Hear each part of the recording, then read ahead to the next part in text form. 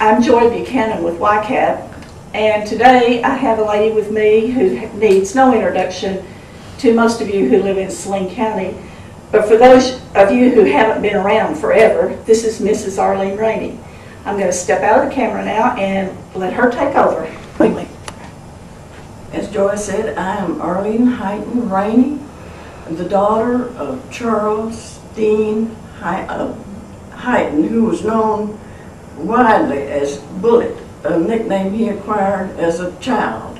Stuck with him all his life, and most people, including me, didn't know that he had a real name for a long while.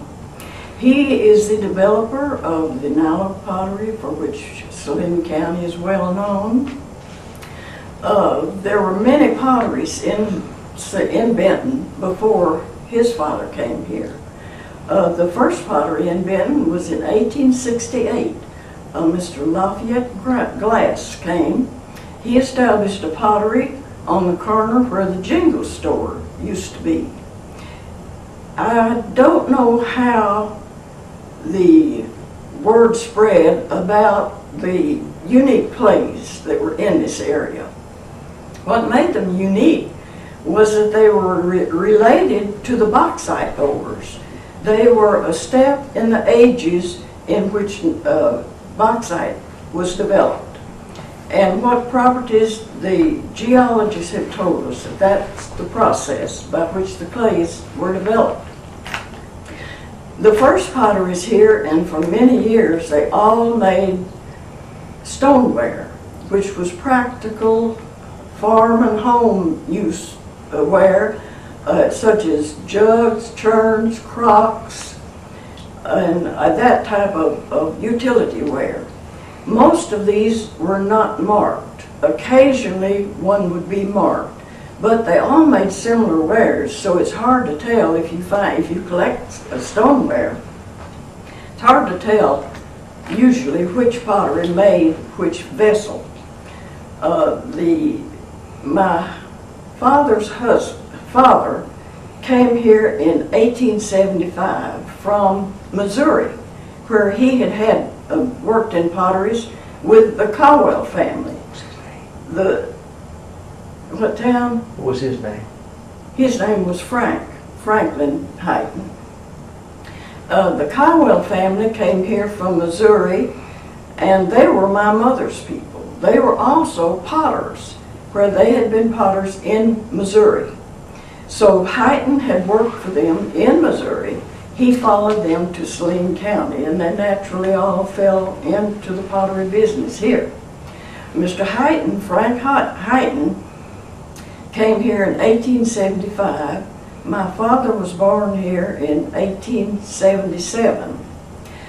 Mr. Frank Hyten worked for the other potteries to begin with.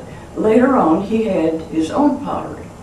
And he had 4 sons. They all grew up, including my father, grew up in the pottery. Their home and their shop was at the same location, so they all learned that as naturally as they learned to walk and talk. They learned to make pottery. My father, Bullet, was the only one who stayed in that profession. The others worked from time to time with him. They were making stoneware, same as the others. They began with the name when their father died. I don't know that they had a name, but they became the Hyten brothers. When he died, it was the Hyten brothers pottery, and I have a vessel that's marked that way. The other brothers, as I said, did not stay in the profession. By 1901, their stoneware business had acquired the name of Eagle Pottery. And the Niloak potteries, they never stopped making stoneware. As the years went on, as long as Niloak was made, Eagle stoneware was made. About 1910, people came to Bullet with the idea of developing an art pottery from the colored clays that were available locally. He did not know anything about artware, but he assembled a team and they built a special building on the grounds of the original pottery. And no one was allowed in that building except the people who were working on this project. Now this was located on Military Road where Congo enters military, right there at Lincoln Square. It burned in 1910 and they rebuilt at the end of Market Street, to the west side of Market Street.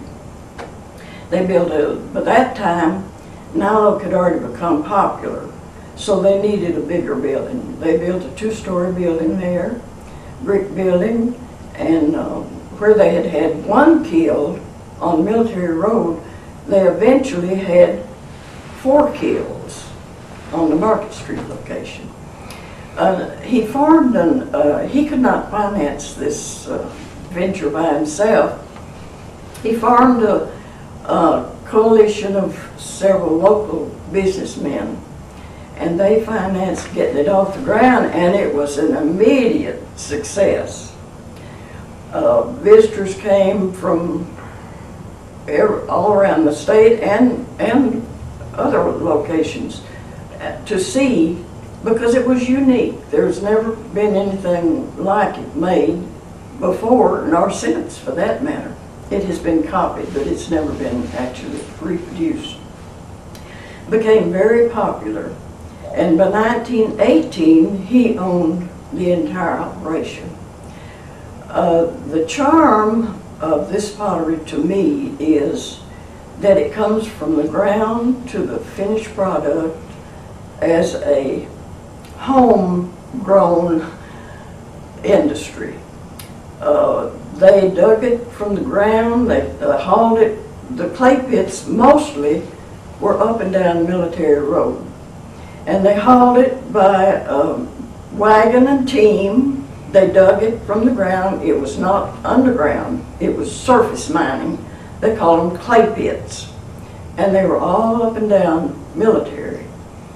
And when they dug it from the ground, it was kind of chalk-like, and they had to reduce it to a liquid and strain all the debris out of it. And then they had, the colors were in the ground, the different colors of clays, but when they fired it through the intense heat of the kiln, which was generally about 12 to 1500 degrees, it burned out the color. So they had to devise a way to retain that color.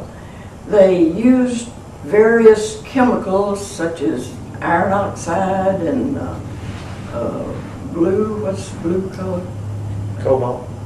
Cobalt, and various chemicals of that kind. So they were reproducing the colors as they were seen in the ground, but they did have to be reinforced, enhanced with artificial color. Every piece was hand turned, and within a very few years it was being shipped all over Arkansas, throughout the United States, and even in Europe sometimes. This was very successful, and as I said before, they never quit making the stoneware. The stoneware was solid white, sometimes a combination of white and brown. But that actually was the lifeblood of the pottery business, because they couldn't produce enough Niloak to sustain the whole operation.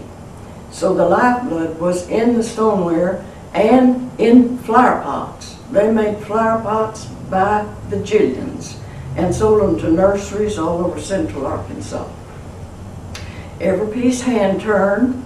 Bullitt made most of the pottery, but he had several other excellent potters who also turned.